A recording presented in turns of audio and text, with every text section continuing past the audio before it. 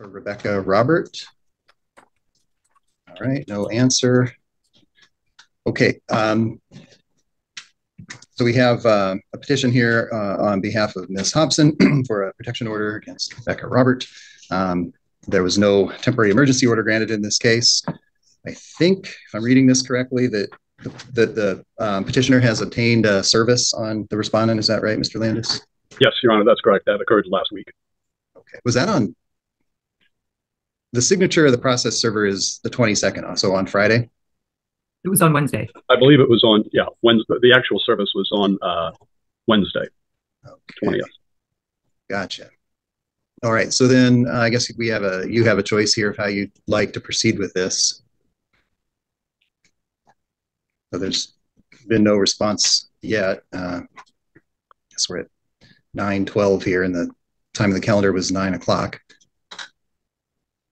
All right. Do you want me to reset this to a later calendar, and you can attempt to give her notice for that calendar? Your Honor, I think Your Honor has authority to grant at least a 2-week protective order on an ex parte basis. And given the fact that the defendant was not only served by a professional process server last week, but also that my client notified defendant by text message previously to that and got no response whatsoever to that. Under the circumstances, we would think that a 2-week protective order would be in place, would be appropriate, and then another hearing could be set at the end of that period. Okay, Judge Meyer already heard that petition for an emergency order and denied it, and there aren't any other facts or new facts alleged since Judge Meyer made that determination, so that's the law of the case. So there won't be an emergency order. However, I will reset the case in order for you to attempt service on her again.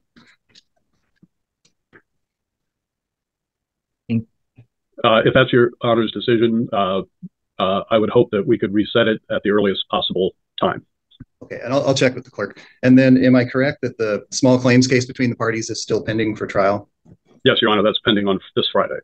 This Friday, okay. So I'll probably see both of them then. All right. All right, so let's look for we do these every Monday at 9 a.m. Or the calendar commences at 9 a.m. So what do we got, Kayla? But we're not going to set those unless we check the calendar first and see how much is already on there. Yes, there's only 2 for the first. Okay. All right, how do you feel about April 1st? That'd be fine, Your Honor. Let me check with my client to make sure that works for her. Sure. Yes. Okay, so April 1st then? Yeah. Yeah. Okay, so reset the matter to April 1st at 9. The continuance, but again, since we weren't sure, I knew he wasn't going to be here, but he advised me to come to just tell you that in person.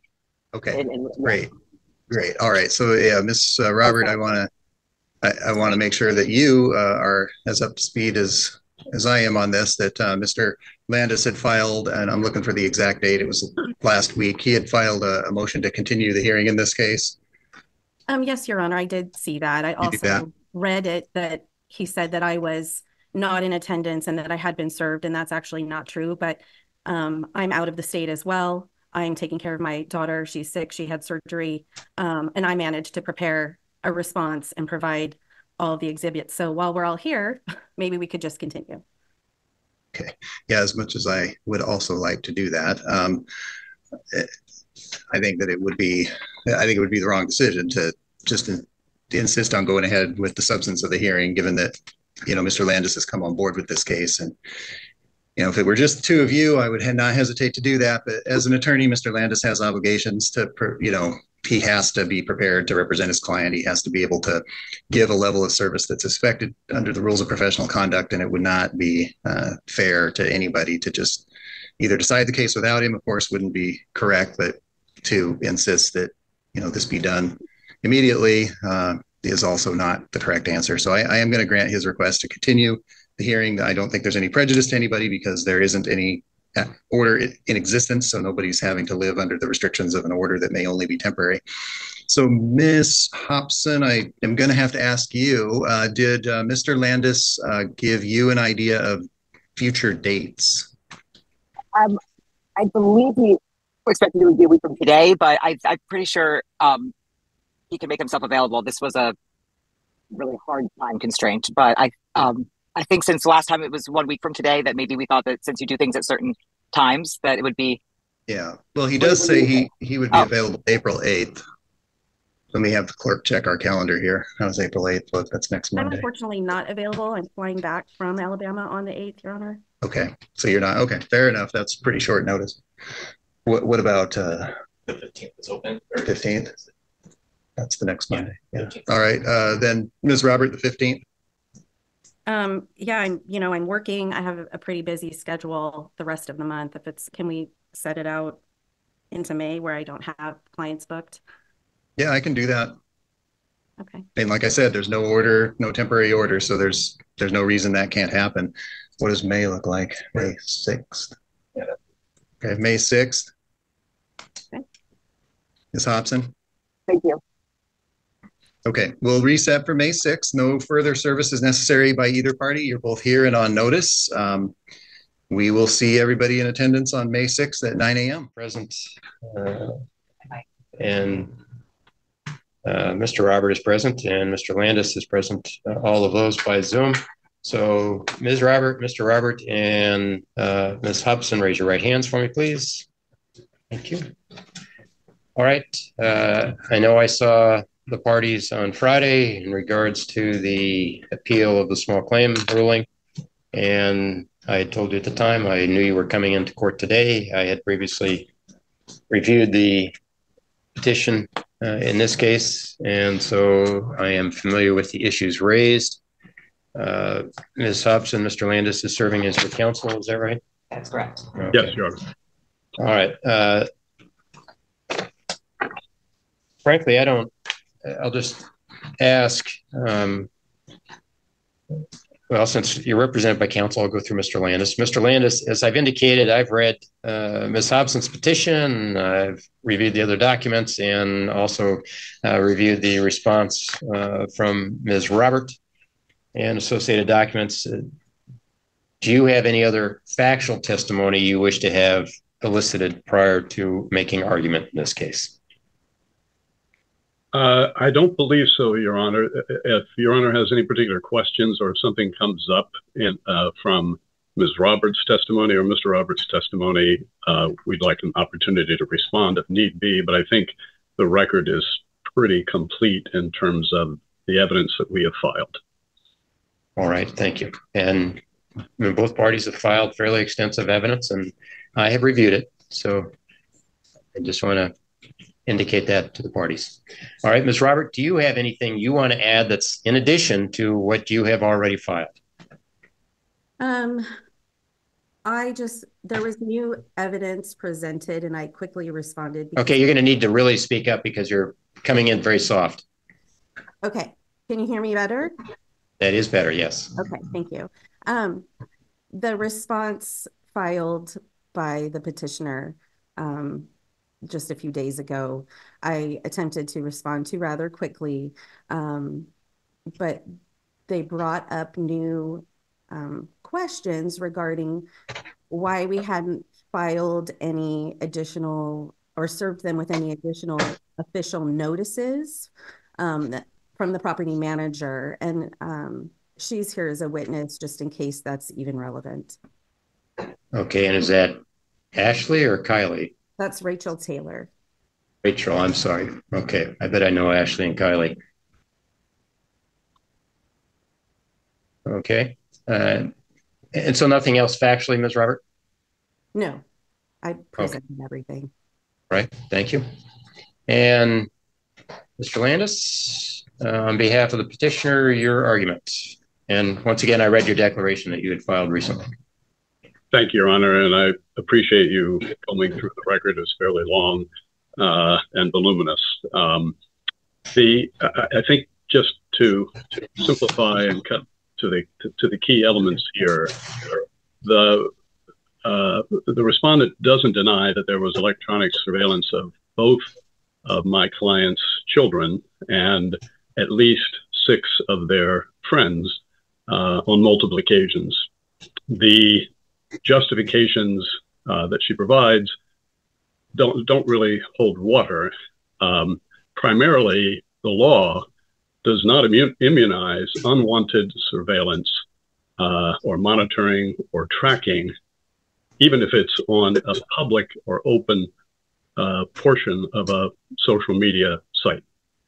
The key is whether that monitoring and tracking makes someone, adult or child, feel frightened, intimidated, or threatened. In fact, the worksheet for the protective order petitions that the court issues makes that clear. It specifies 3 questions that a petitioner has to answer. One is whether the other person has contacted, attempted to contact, monitor, or tracked, kept under observation, or follows you. Number 1. Number 2, that the behavior happened 2 or more times. And number 3, you feel intimidated, frightened, or threatened. And in fact, the respondent does not contest that my client's children felt intimidated and threatened.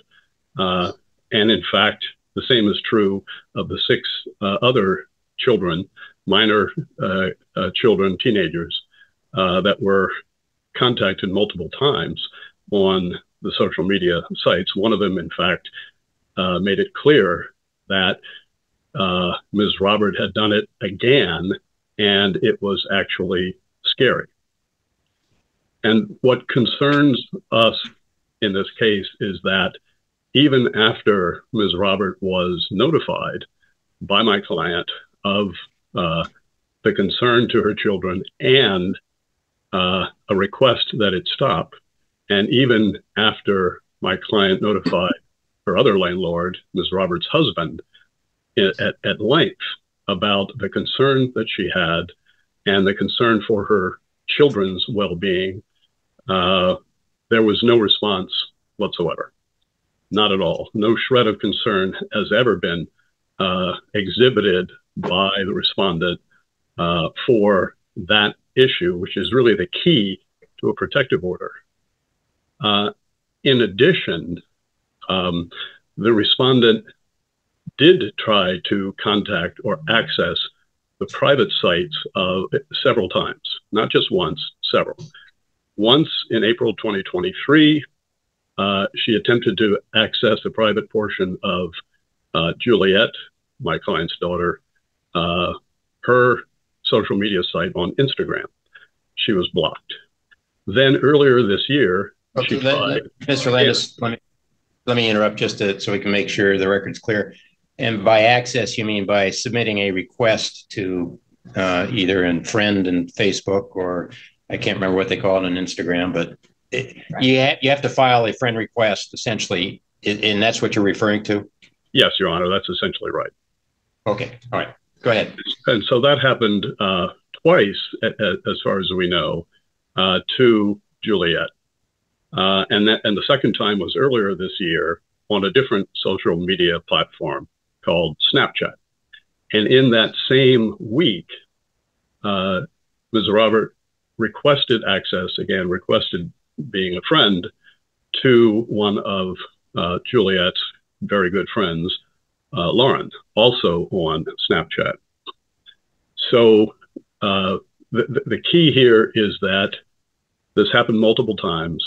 There is no defense that it was only on an open portion. That isn't something that the law immunizes.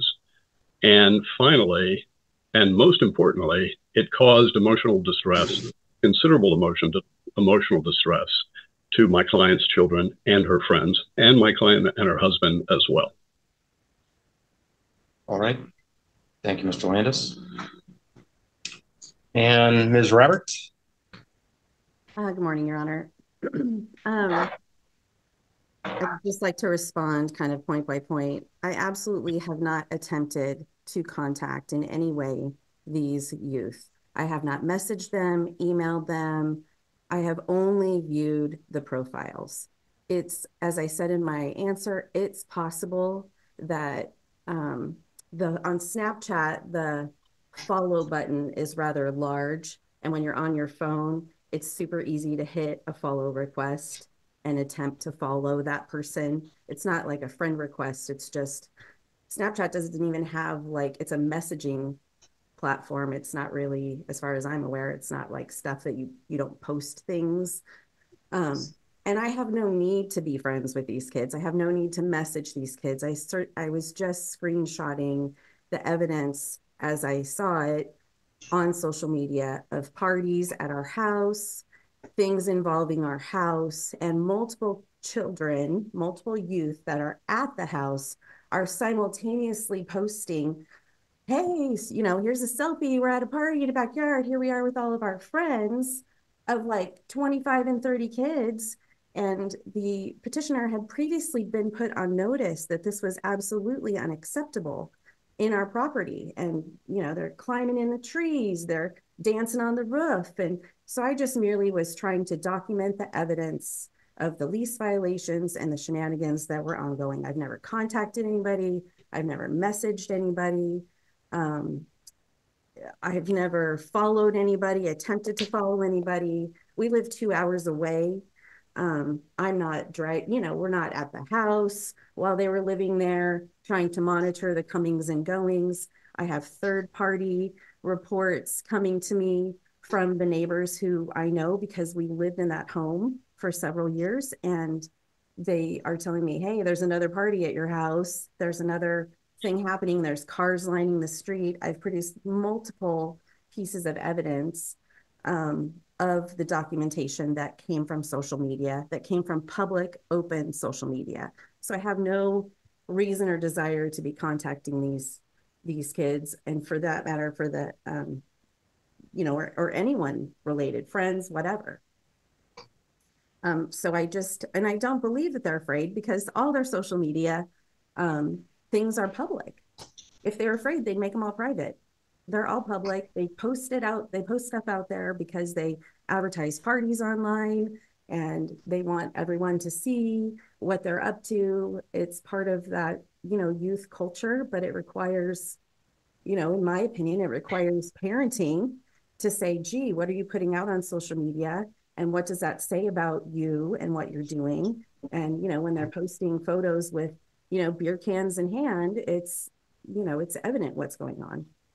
And I merely was trying to document that for our own purposes, because these people were renting our home, and over the course of 3 years there is extensive damage to our home.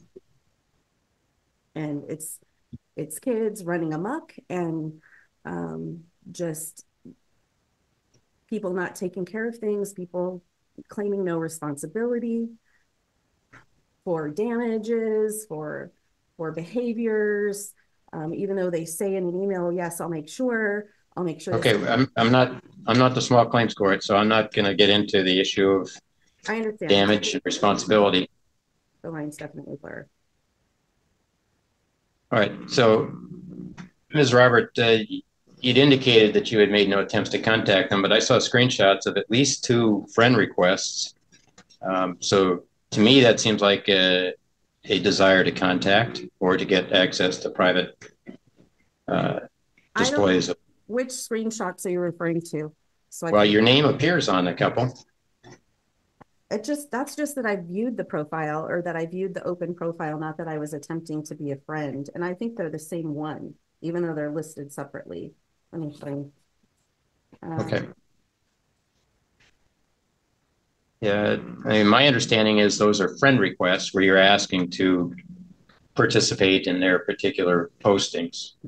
I don't know that automatically happens if you just log in and look at their site. For Snapchat, that's the one I think was inadvertent. Like you can just be scrolling on your phone and accidentally hit the blue bar because it goes all the way across, and that then sends a follow request. It's not a message. It's not anything. It was inadvertent. It wasn't on purpose. My phone is fairly small, and you know, it's easy to accidentally hit it, I guess, when you're looking at the open profile. Like, it's a public profile, anyone can look at it, and then to accidentally hit the follow button is something that is very easy to do and wasn't done intentionally. The exhibit 4 is the only one I see where there's a request. The rest of them just say that I viewed the profile along with multiple other people who are also not friends who have viewed the profile. That's all I see. One accidental on Snapchat. On exhibit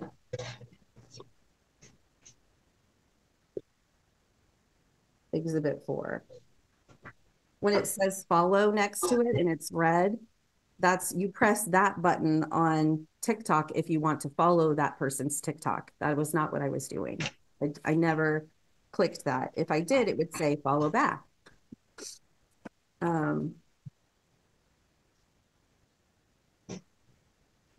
Exhibit 3 and exhibit 4 are exactly the same incident. So it shows exhibit 3 that I added someone on Snapchat, and then it shows an exhibit 4 except, you know, added except friend. That's the same situation. It happened one time and it was accidental, and it was a year ago when I was first looking at all the social media, trying to determine what was going on at our house because of the. Okay, and exhibit 6. Exhibit 6. Exhibit 6 just shows that profile views. There's 2 exhibit 6s. One says 907 at the top, and it just shows that I viewed a profile. It doesn't even show whose profile I viewed. And the second exhibit 6 shows 108 at the top. And that again just shows that I viewed a profile, not that I attempted to follow them. Just that I. Okay. All right. Thank you. Mr. Landis, you get the last word.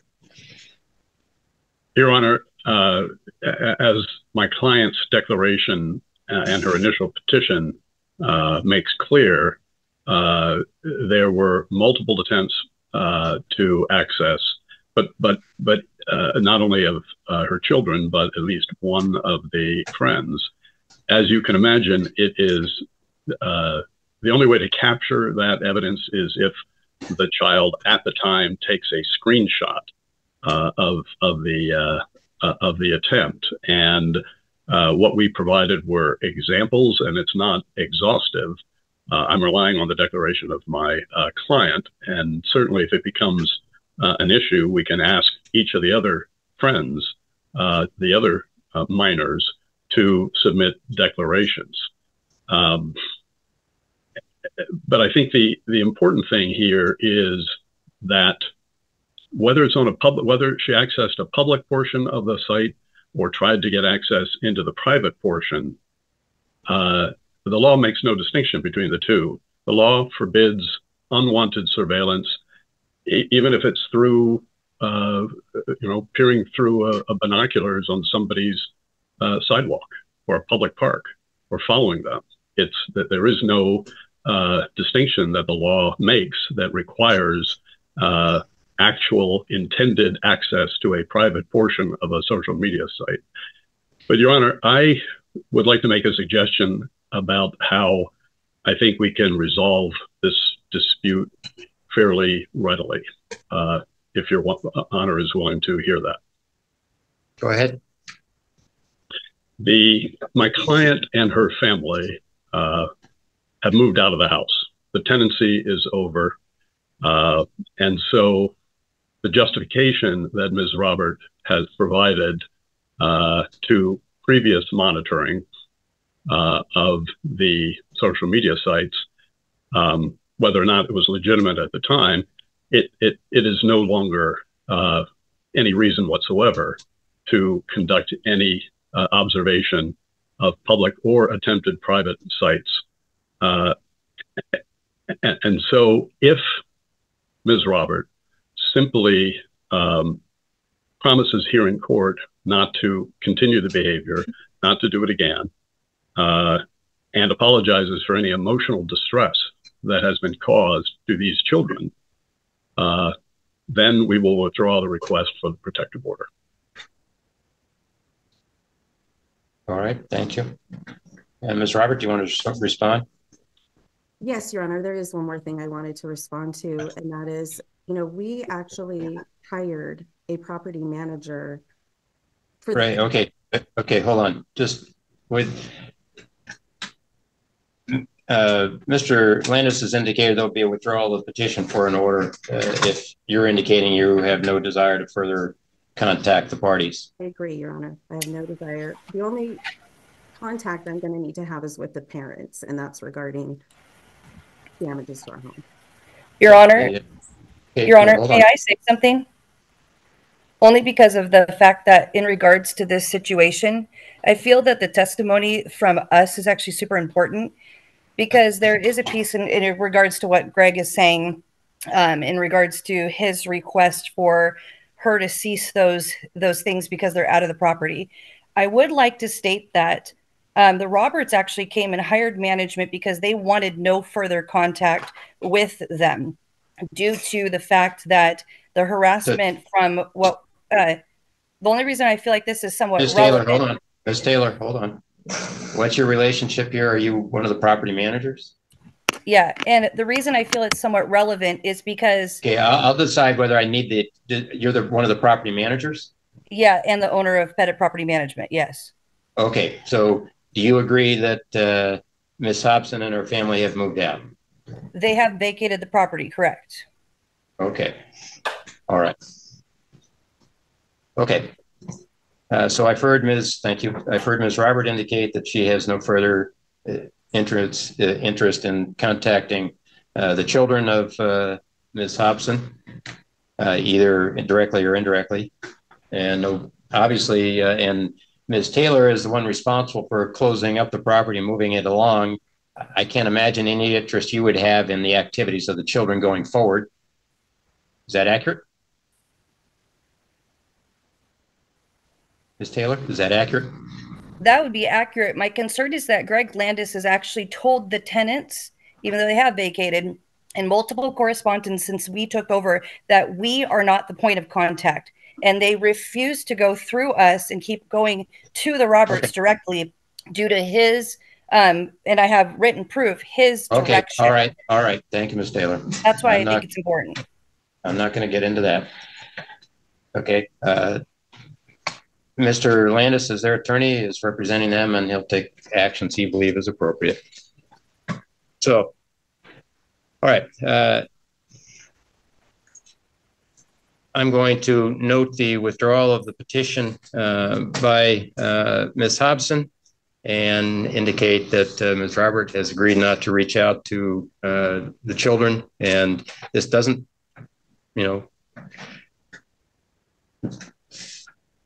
this doesn't create a barrier to the parties, the adult parties contacting each other in regards to the current ongoing dispute over the tenancy and any damages that may have resulted therefrom and the return of the deposit. Those issues are issues that adults are fully capable of handling through the processes that are created. And that would be the expectation. I will say, frankly, that this was going to be the result, in my mind, whether Mr. Landis had suggested it or not, because I do think that posting things in public arenas is basically inviting observation. So as I suspect lots of landlords review public postings of tenants to make sure that what they're saying is appropriate. If people want what they're doing not to be observed publicly, they probably ought to take more precaution. Who else does this? Law enforcement does it. The number of convictions that are obtained when somebody posts things online, and I wasn't there, but then it shows them there with the knife or the gun in the hand, whatever. Who else uses it? Schools, kids applying to college. What do they like? Colleges peruse their social media all over the place, looking to see what are they really like. So it's a fairly common thing, and the expectation these days, and this is coming from me, who I am on no social media. So for a very intended purpose, but those who decide to put themselves on social media are opening themselves to observation by folks way beyond their intended audience if they put it public. And so there just ought to be caution. And Ms. Hobson sitting right in front of me, and she's hearing me say this. And I'm just indicating that from where I sit, that would be, I would hesitate to restrict people's ability to observe what is appearing in front of them directly. Now, I also agree that since the tenancy is ended here, there would be no basis for Ms. Robert or Mr. Robert, or in fact, Ms. Taylor and the agency that is administering the property to then peruse anything going on with the kids, unless somehow they show up back at the property having a big party or whatever. But beyond that, they should not be observed in their social media gathering. That would then indicate to me a surveillance that's going on, because there's no reasonable issue that either the Roberts or Ms. Taylor would have in the activities of the Hobson family.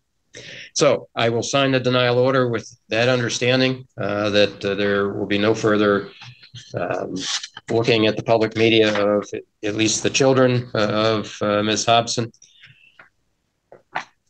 And the parties as adults can continue in their attempts to resolve the legal issues that have previously been before the court, and I know are now moving on to an appellate review. All right, and Mr. Landis, I'll sign an order to this effect, and it'll be available in the district court file for the parties, and same for the Ms. Robert. I'll sign a denial order. Okay. Thank you, Your Honor. We appreciate your guidance in this matter. All right. Well, thank you all. Okay. Thank you, Your Honor. I see, Ms. Point, you're here, and I don't see Mr. Emick. Let me look and see if we've gotten any response from him. Sure. I see service on, well, we received it on the 25th. I have to check and make sure when it was actually served as proof of service. Yeah, 19th, 20th. Yep. All right. So it looks like that would have been sufficiently in advance of the hearing. All right. Let me see the order, Chase. Thank you. All right. So Ms. Pierpoint, you had filed a request. You had filed a request to modify the order that was previously granted on the 11th, and it was specifically with regard to some surveillance cameras that your motion refers to, and you provide some supporting documentation about the cameras, their presence, their orientation, and so forth, and that they intrude into the privacy of your home. I'm looking at the order here, and it occurs to me that the clearest, just bear with me here a second, the modification of the restraint provisions of the order that you're requesting seem to be would be to do with surveillance. And yes, Your Honor. Yeah, we've had the Thurston County Sheriff's Office out here, and they did file a report, and they've also forwarded their report to the prosecuting attorney's office after they found probable cause for stalking. We just continue to have issues. It's really ramped up with him since the order was put in place on March 11th. We've also noted in the report he is using the ATVs and quads to ride up and down the property. Sheriff's Deputy Warnock, I guess he best described it in his March 17 notes as unreasonably loud. And he noted that they're specifically targeting our property line and revving their engines, within 16 feet or so of our house. And so we've just really been experiencing some retaliation from him, and he just continues to escalate this behavior, unfortunately. Okay. I'm going to provide for the modification of the order. Thank you, Your Honor.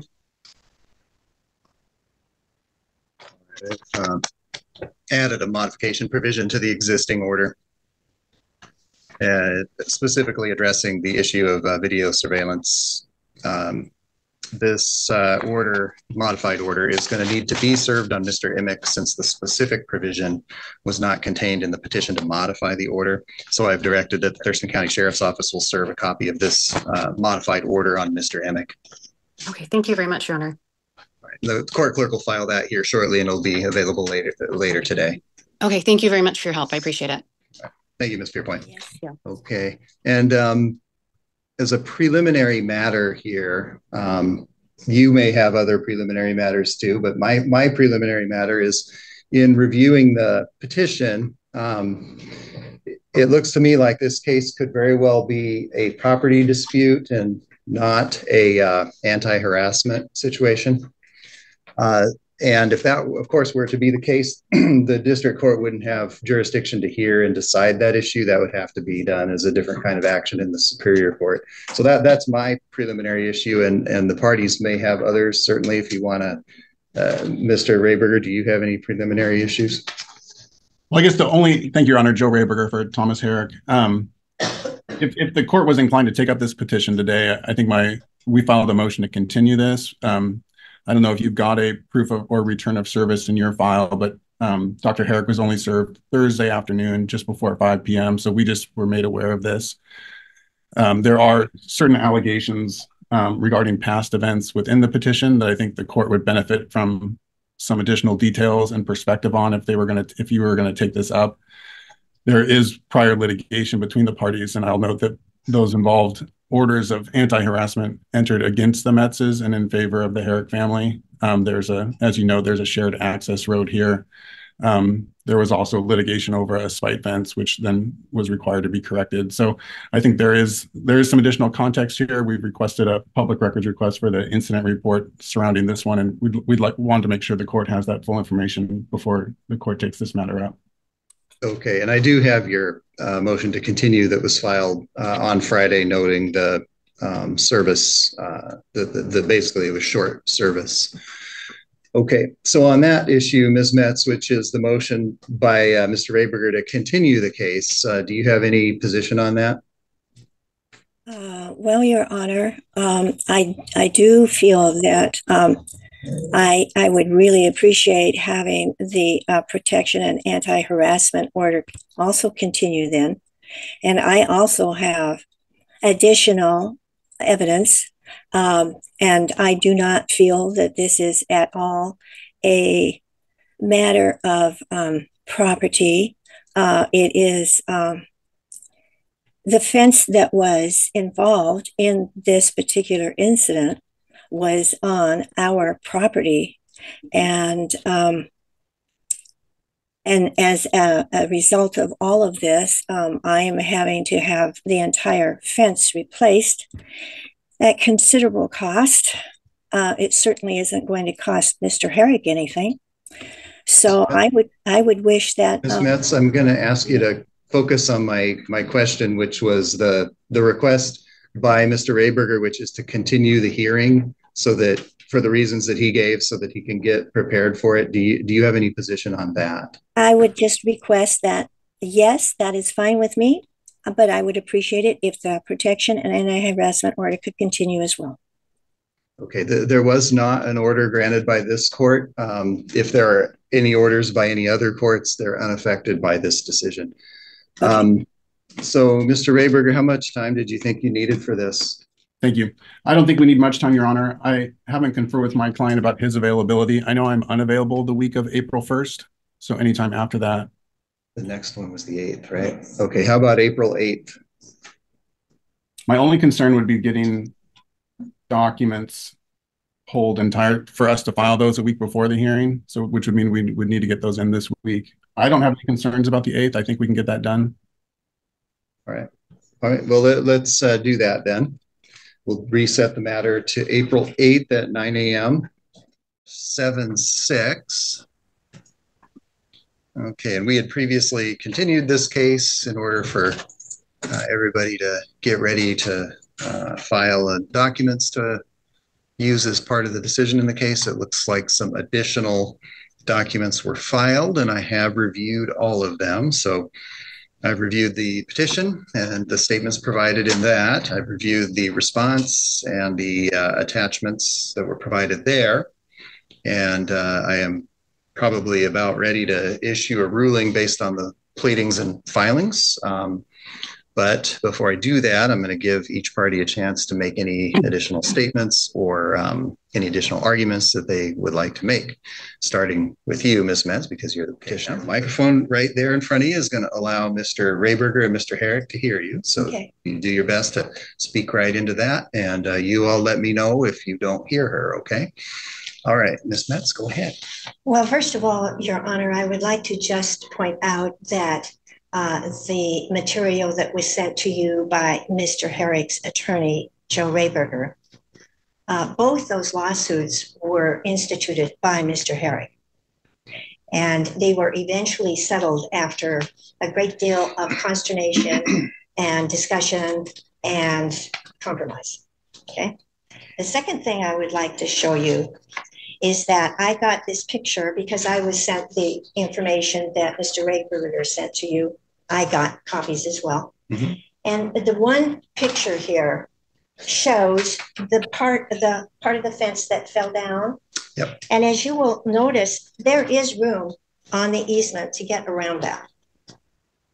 And Mr. Herrick's contention was that everything that he was doing was because I had blocked, the report from the patrolman that came down that I called for after I had experienced a very frightening episode where Mr. Herrick, may I approach you, sir? Sure. You will see that he has turned his front loader and is directly onto my property. And I am 10 feet away from him. And he is telling me that the next time that my fence comes down. Have a seat when you're, okay. Yeah, that way everybody can hear. Okay. All right. Pick it up. Well, quite frankly, Your Honor, I don't think I would have been capable of picking it up in the first place. And in the second place, if he was so concerned about it, why was he picking it up and throwing it into my front yard? And let me tell you, when you've got a front end loader coming at you, it is terrifying. And that is why I asked for the protection order. Because obviously, Mr. Herrick doesn't care about what the reactions of his actions towards me are. And my husband and I have dealt with him for 20 odd years. And he moved in, we've been there 5 years maybe when he moved in. He moved in, and practically the very first thing that he started complaining about to us was the speed bump that was in front of our home. We didn't put the speed bump in there, Your Honor. It was there when we moved in, and we didn't mind. But he minded, and he, that was one of the issues that was in, I think, the first time he sued us. Since all of this, I have spent several thousands of dollars, and I have a brand new chain link fence that goes on my property down to not the end of my property, but the where I have a second driveway that goes into the big barn. So that should solve the problem. But I am not in the least bit happy that, with the thought that that should solve the problem, because it won't. Because even though this fence has posts that are anchored in concrete, I fully expect that he will come up with some idea of why he had the right to damage or destroy the fence, which is what he did with our wooden fence. I am 83 years old, Your Honor. I am a recent widow. I don't need this hassle. I've got enough to deal with. And that's why I asked for the protection order. I just want him to leave me alone. I never talked to him. We are prevented, the second order, we were prevented from being able to walk down to the end of the easement and look out at the water. That's fine with me, because I don't want to go anywhere near him. I don't want to have anything to do with this man, and I want him to just leave me alone. And I don't know how else to get it than with the protection. All right. Anything else, Ms. Metz? No, I think that's about covers it. Would you mark that as a defense exhibit? Okay. Mr. Rayberger, you want to present the case on behalf of Mr. Herrick? Yeah, thank you, Your Honor. Joe Rayberger for Tom Herrick, and Tom Herrick's also here on Zoom, as you made reference. I just want to call the court's attention to some of the documents we submitted. I know you've had a chance to review them. We did, initially, we submitted the incident report from the Sheriff's Department, which confirmed, Dr. Herrick's position that the fallen fence was blocking the roadway and that it was necessary to be removed for emergency access and vehicular access, and that there was no criminal activity. Hello? This is the loan. Yeah, hello. I'm not sure who's speaking. Just a second, Mr. Rayberger. Whoever's just called in, would you please mute your microphone until your case is called? Yes, sir. Thank you. That happens. All right, sorry, Mr. Rayberger. No problem. This is the lone access point for the Herrick family to reach their property. Tom can attest to this, but he hasn't He's never been on the Metz's property other than the easement that transverses it. He doesn't approach Mrs. Metz or talk with her. She's the one that came out and confronted him when he was out clearing the easement. You know, the pictures we showed, you know, not just of the fallen fence, but then also the fence was in disrepair. You know, there's pictures we showed, I think we noted in Exhibit 4 from 2013, to where other portions of a fallen fence. Dr. Herrick didn't damage or remove the fence. You know, he just removed it out of the easement and placed it on the property. You know, I think Your Honor might get a picture of this case. I mean, it's aged, but there is a long history, which we don't dispute, between the parties. You know, there has been in the past lawsuits between the parties. Those have resulted in anti-harassment orders being entered against the Metzes and in favor of the Herrick family. Those were by, you know, retired Judge Hicks, and then extended by Judge Pomeroy, and then Judge McPhee. Petitioners, Metzes have sought protection orders against the Herricks in the past, which have been denied. With respect to the allegations in the petition itself about, you know, some of the prior history, you know, for example, the fence that had to be repainted, we submitted some photographs of those. While they claimed it was in relation to a re-election campaign, it also coincided with some terms of a settlement agreement the parties had reached, which had 4 more years left on it. And the fence was then painted bright orange with bright lettering, 4 more years, which, you know, only the Herricks drive by that easement. You know, we haven't submitted, we could have submitted further documents from those cases, but you'll see in, for example, the injunction order that was issued by Judge McPhee back in 2012 talked about requiring the Metzes to remove further obstructions from the easements, not place further obstructions within the easements. We just don't see anything here that would indicate any sort of basis for an anti-harassment order against the Herricks or Tom Herrick. And as the history shows here, all of the prior cases have resulted in anti-harassment orders against the Metzes. And there's been sort of a continual theme along those lines. Anyway, Tom, would you like to say anything if you'd like to address the court, or if you want to be sworn in first? But I think we'd ask Your Honor to dismiss the petition. Okay, go ahead, sir. I'd just like to say that, first of all, she came out, I was removing the fence from the easement, and they've had a long history of blocking the easement. The fence sat there all day. It was difficult. My wife and daughter were leaving that morning. They couldn't, we cleared a path around it so they could get out. And then when we came home I left a little later in the morning. We came home at about 6 o'clock at night. The fence was still there in the roadway. I went up and removed it. That's true. She came out and confronted me. I was not ever on her property. I didn't approach her. I didn't get off the mini excavator, and I removed the fence from the easement. I didn't even, she initiated, she was yelling at me.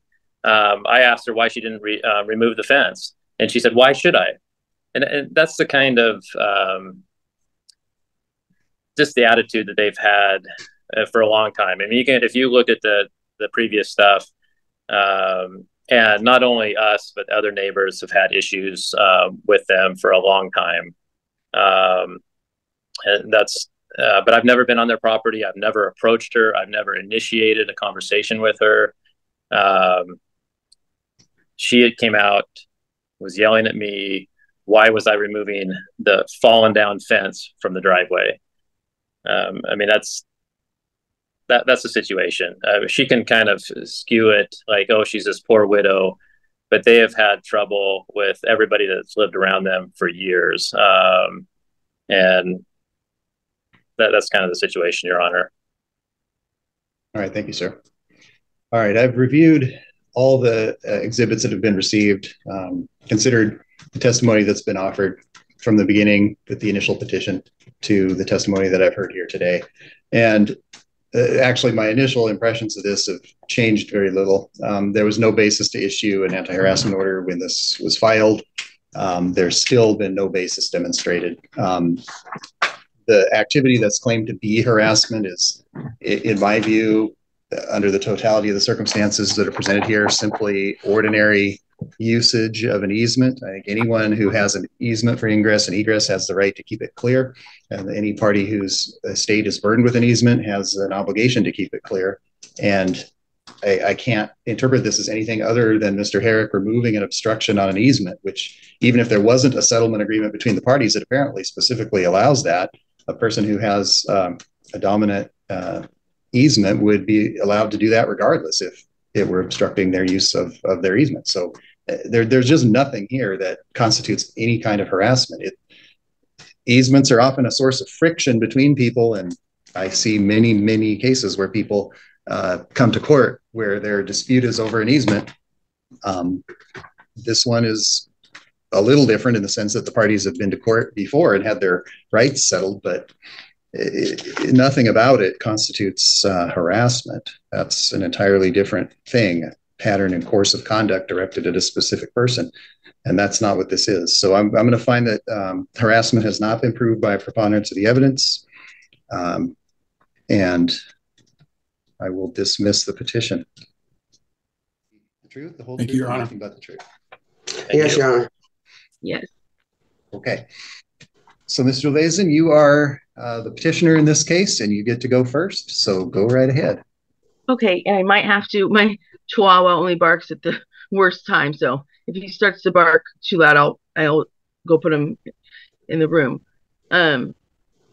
So just to let you know, I do suffer from generalized anxiety. So things like this, give me great anxiety. So please be patient with me as far as me trying to let you know what's going on. So I've lived at Quartzsite Apartments, which is on the west side of Olympia. I've lived here, moved in 2018. I'm a single mother, so my son was 4 when we moved in. Okay, so now he's 9. Anyway, I say that because I did include him in the paperwork as a minor. Unfortunately, over the last 6 years of living at Quartzsite, it has been horrific in so many ways, but I won't go into detail on all of those things. However, I do believe I live on the 3rd floor above 2 of the most violent criminals that you could live above. Now, I've worked with the police department. There's not really working with the management here. The management doesn't do anything, but I will try to stay specific as much as I can to Joanna. Basically, I really, at this point, just need to be left alone, and my son needs to be left alone. That includes her hanging her head out her window constantly. I'm saying horrific things that I would not say right now to everyone because they're so offensive, to the point where I have, witnesses from my church who come visit me. We're talking delivery people, anybody. I'm on the 3rd, she's on the 2nd, and it's just constant harassing of either me and my son or somebody that's visiting us. And again, that includes horrific language. But what I really want to share with you today, because when it is Joanna's turn to talk, I mean, all you can do in this case, it's like he said, she said, right? That's why it took me 6 years to file this. I worked with Sergeant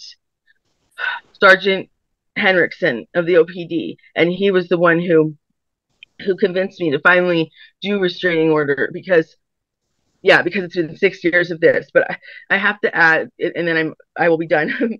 But the worst part of it all, and this started from the beginning of like 6 years ago moving in, is for whatever reason, and like I said, she can say whatever she wants when she talks to you, but all I can say is, this is lies, is the worst lie out of all the lies she's ever said to anyone about me is spreading a horrible, dangerous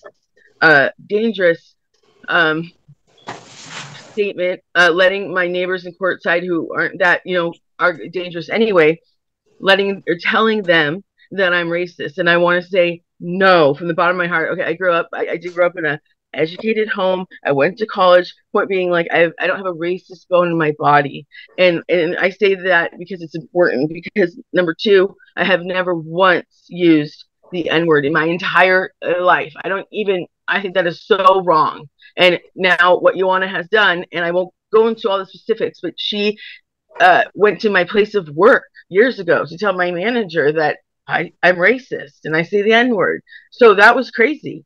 And then over the last year or so, she's done it so much that I've gotten assaulted because of it. And then, and we can, I know this is a separate case, but I just want you to know she is linked with Daryl Cooper. Okay. I know he's not present. He's the other protection order. And that was very serious because he, you know, opened the door and said, I'm going to kill you. I'm going to beat your ass. I'm sorry to swear. And so that's when Officer Hendrickson's like, no, enough. You know, he threatened your life. You need to take a protection order. And then that's when I asked him about Joanna. I said, because Daryl Cooper happens to be an African American. And when Joanna is spreading these lies, whether she believes it's true or not, what I'm telling you, Judge, is very dangerous for where me and my son live. We've gotten told, oh, I hope you fall off the balcony and die. It's just so scary. At the end of the day, I'm going to do my best, you know, to try to move from Courtside, as it's a very scary place to live. As a single mom with a 9-year-old, my son has seen, and I will end it with this. And this is why I'm scared physically, okay? Emotionally, of Joanna McGowan is on September 30th, and I believe it's still an ongoing case. There was attempted murder of my neighbor who I shares walls with. I had to take video footage of this because my apartment manager, oh, did you get it on video? Anyway, I have PTSD from what I saw that night. She basically almost bludgeoned this man to death. And I have, footage. The cops were working with me. Anyway, it was horrific. But the worst part is that my son had to witness it. Just like, you know, I'm not going to talk about the Daryl Cooper stuff right now, but just like what's going on with him. So at the end of the day, all I want, and I know she will get on here and say horrible things about me. She has from the beginning, but I would think she would agree with me when it comes to we don't want each other in our lives. So all I want is, to be left alone, not be yelled at out the window, not her harassing, you know, my friends, my church and delivery people. Just leave us alone. And especially, I'll say, please do not talk to my child. That's my child. And he's scared of this woman. So all I can say is I have gone back and forth with how I've been treated. So meaning sometimes I'm like, oh, should I, you know, yell back and engage? I don't think that's a good idea. Sometimes I've, you know, had enough and like just want them to leave me alone. But for the most part, I try to just ignore. And then it just continues to happen. So anyway, I do think she is a dangerous person. And I really think the protection order will be necessary. And Officer Hendrickson said, you know, yes, she could get mad or something, but at the end of the day, it protects you, because if and when she does harass you verbally, then there's something there, right, on file that I can call and say, this is what happened. And so anyway, it was Officer Hendrickson who convinced me to do this. So that's all I have to say. And then, like I said, whatever she says, it's going to be, I would love to mute it, because I've heard all the lies she said about me and they're horrific. So she's probably going to go ahead and do that. But it's like, stop.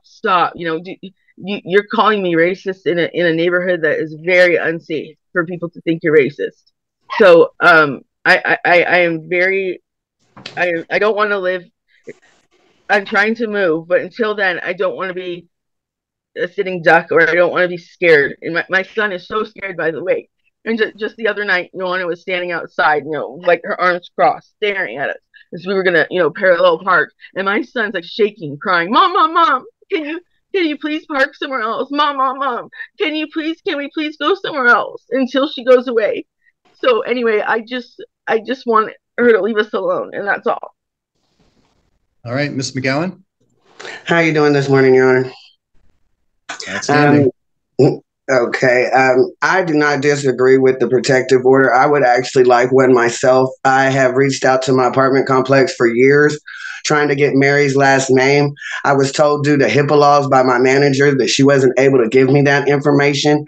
I wasn't privileged to a fashion to be able to get her last name. I have been trying to get a protective order against her for years to stop the harassment against me. We were told by our apartment manager to just take videos of any incidents that were involving her. As a matter of fact, everybody in the community has been doing it. She's actually used her First Amendment right to picket the apartments. The apartment manager reported that, called the Olympia Police Department to see if there was anything that they could do about her and her derogatory comments on her poster board as she was picketing. I am not a violent person. The case that she's mentioning with Casey, he assaulted me in my house. I defended myself. He has charges that are pressed against him for 2 assaults. All I want to do is to have a comfortable, peaceful life. I'm not harassing her. I have went through the community and got multiple letters of witnesses that see her kicking my door to set my dogs off on purpose. The security guard that she mentioned in her paperwork, I have a video of her cursing and screaming at him because she wanted him to tell me to close my window in the summer, and it was hot. Me sticking my head out the window is not to harass her. It's to stick my head out the window and get some fresh air. By no means am I trying to harass this woman. I am totally in agreement with the protective order. I would just like it to be a two-way street so that she doesn't have this order and feel as though she can continue to harass me and try to put me in a position to be in trouble. The last thing I want is to have any legal difficulties. And so I would appreciate if this protective order was in effect, but both ways. So she can no longer contact me, harass me, or make her derogatory remarks regarding me and my household. I'm also a single mother. And it was just 3 weeks ago, Your Honor, she was outside saying, well, that's why your daughter got murdered, trying to instate some kind of reaction in me so that she could get what she wanted, which was a reaction. And that's what I'm not giving her. And that's upset her even more, I think. But I don't appreciate being persecuted and falsely accused of heinous crimes and called a convict and a criminal. And regardless of how she feels about this community, I live here. And I enjoy my life here. And I don't think it's such a bad neighborhood.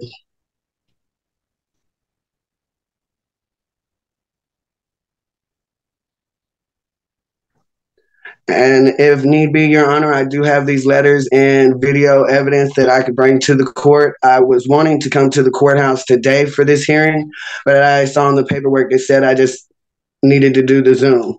But I'm more than willing to bring whatever I have to Your Honor so that I could also get a protective order.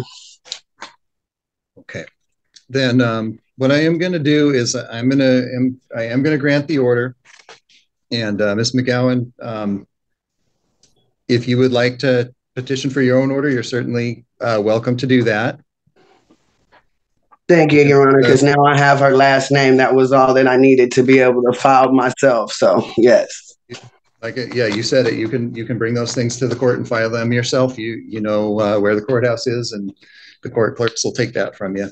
But for now, I'm going to issue the order that Ms. Jolvazen's requested, and that is just going to extend for the next year until March 25th of 2025. It's the same terms and conditions as the original order. Okay, and Your Honor, I just have one favor to ask, please, sir. Could you let her know that this order does not give her permission to harass me? Okay, well, I think she just heard you. Okay, that's what I really wanted her to know. This protection order works two ways. I want it, but that doesn't allow you to harass me or to try to put me in a position to get in trouble, because you can't speak to me either. That means you can't be within 100 feet of me either. Miss McGowan, I think you probably need to save that for your own case. Yes. So that'll conclude your case for today, Ms. McGowan. Okay, thank you, Your Honor. You're welcome. And then, is there a time limit? What's that? Is there a time limit for me to get my stuff together? Okay. You can do that. You can do that anytime you want. The courthouse is open every day. Yes, Your Honor. Okay. Yes. All right. Thank you. Okay. Same procedure as before. Ms. Penn, you get to go first. Keep in mind that everything that you previously filed in this case is already part of the record, and I'm familiar with it. Okay, so go right ahead. We were in a relationship. There's a history of domestic violence. I was out of the country and on my way traveling home, and he was just blowing up my phone with threatening messages saying if my house wasn't connected to someone else, he was going to burn it down. He reached out and harassed my neighbors. I don't feel safe. There is a history of domestic violence, a pretty extensive record at that.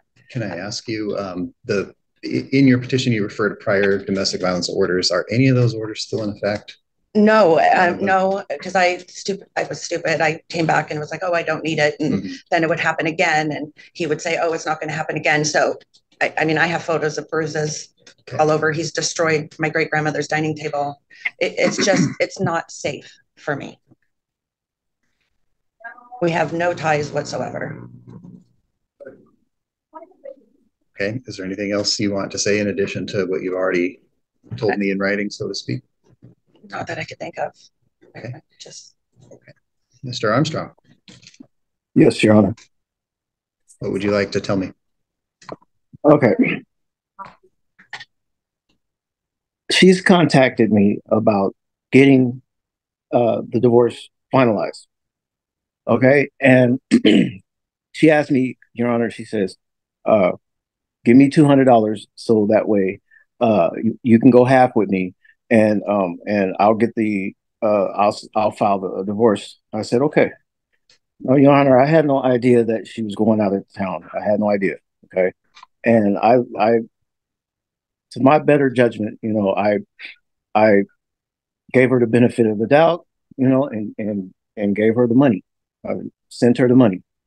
And I say probably about 2 or 3 weeks, 4 weeks went past. And she never did anything. She never, you know, and come to find out she went out of town, you know, and I'm pretty sure she used the money to do whatever, you know, and she wasn't living up to her word on that. And not only that, you know, I had purchased a car from her. Okay, I gave her $4,600 for this car, and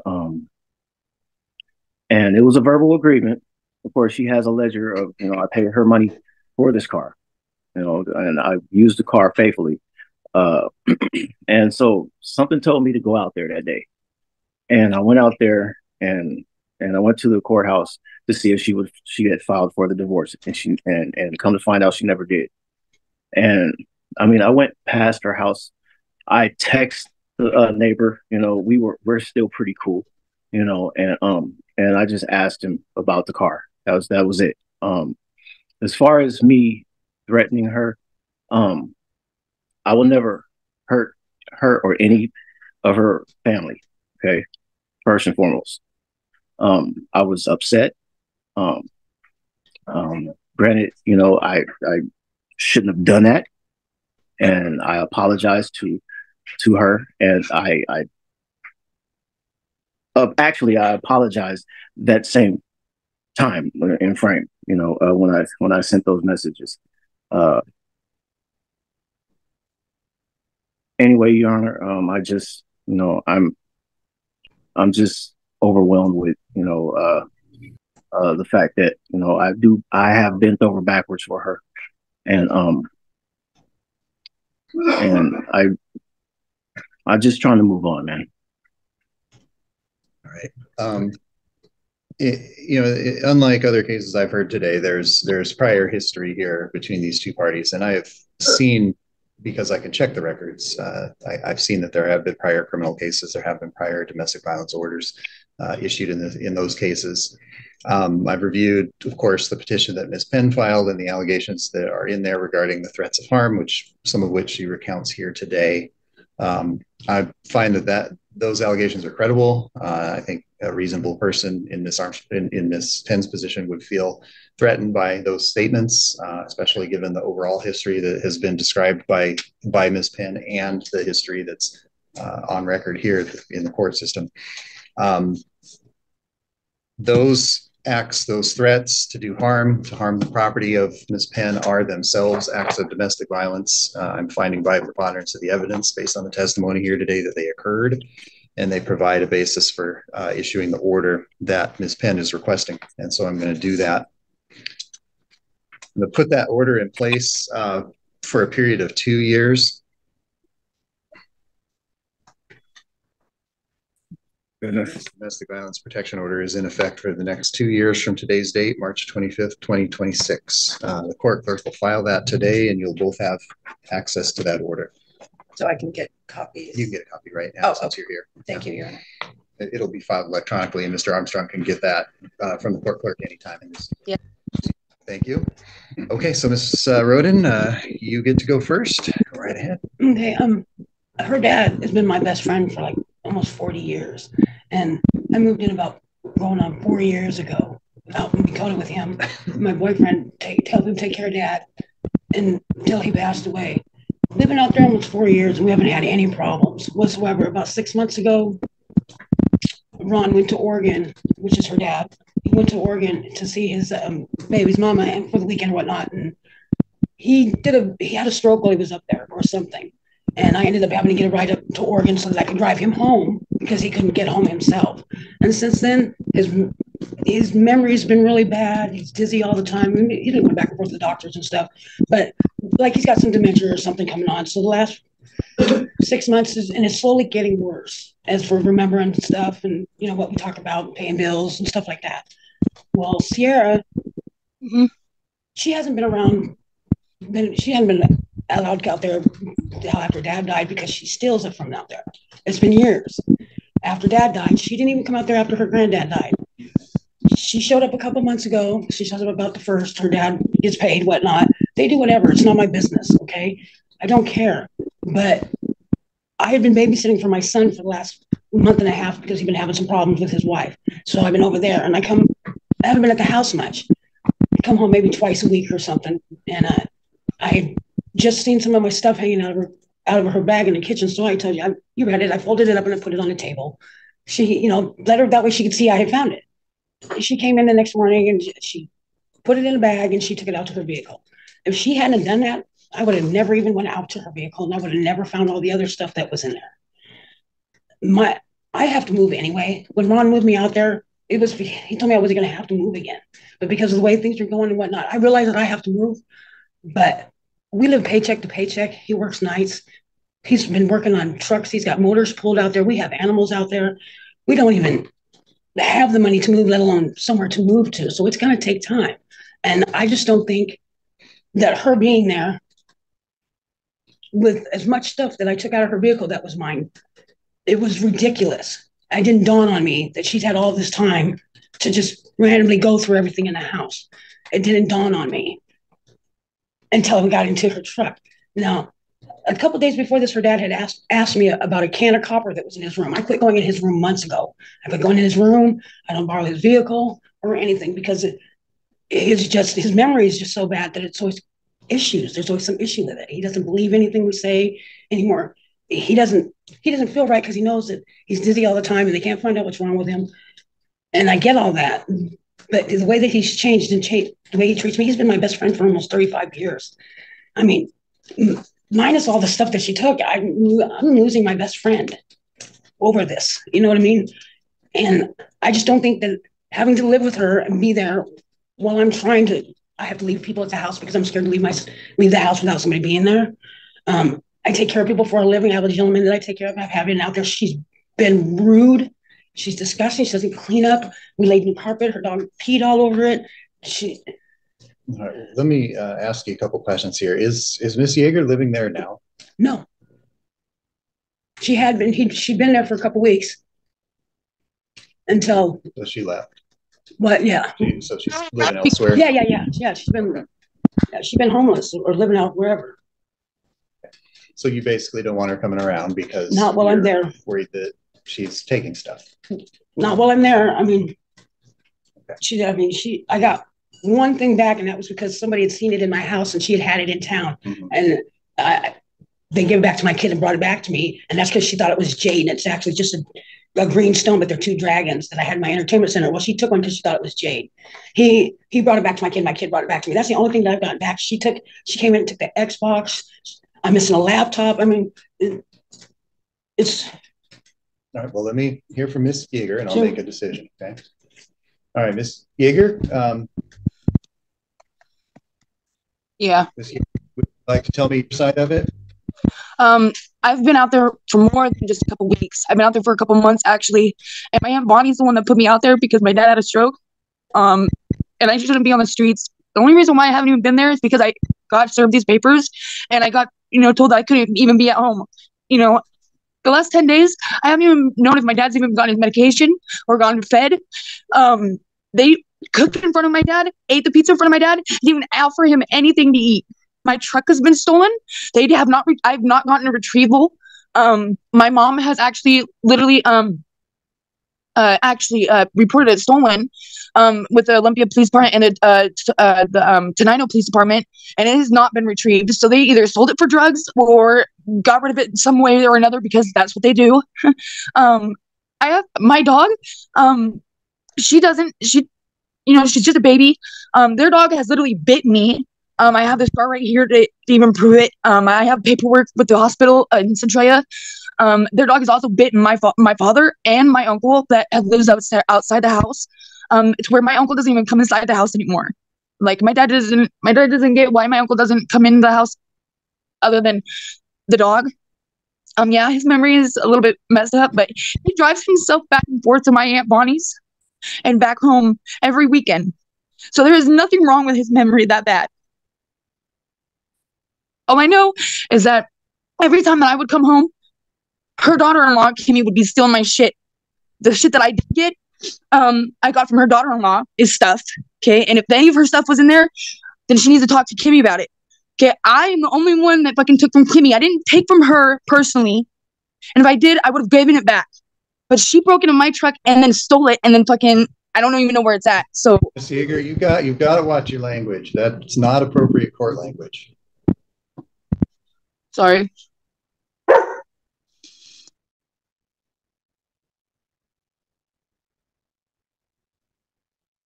Okay, so you're not living in the same place as Miss Roden?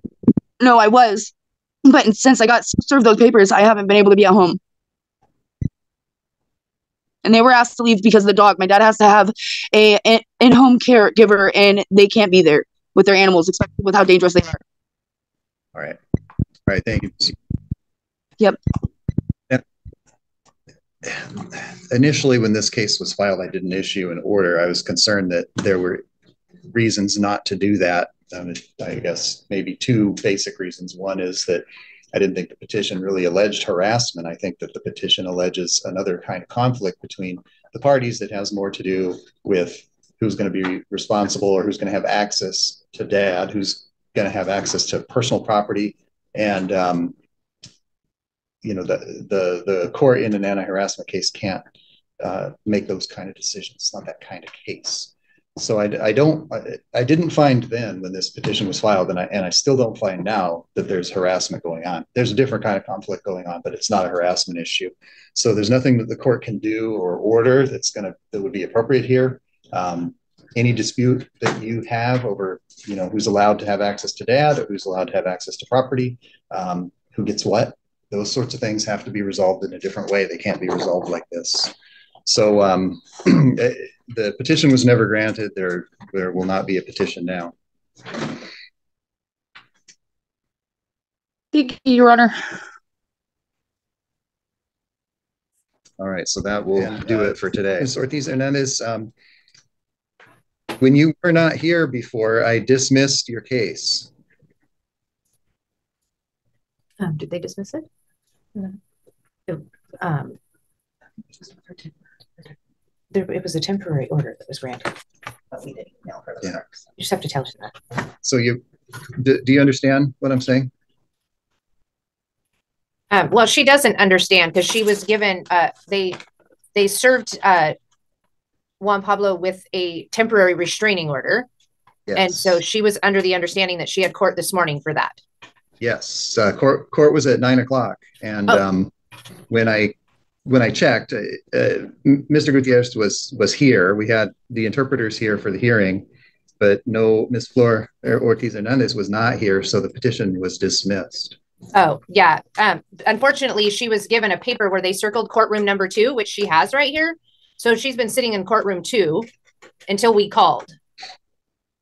Okay, do you have the notice? Or maybe I could just pull it up here. So, yeah, it does say 9 a.m. Does say courtroom 3. Yeah. I think there's some confusion between her initial the initial hearing where she asked for the order in today's hearing. So unfortunately, I can't just unwind this. Mr. Gutierrez Martinez was present and he was given notice that the petition was dismissed. So if you still want an order, you're going to have to initiate a new petition. Okay. In other words, file again and explain, what the confusion was so that we know, why it is it's here again. Okay. All right. Yeah, I will make sure she understands that. Okay. Yeah. Stuff like that can happen sometimes if there's confusion, but you can get the case going again. Okay. All right. Thank you.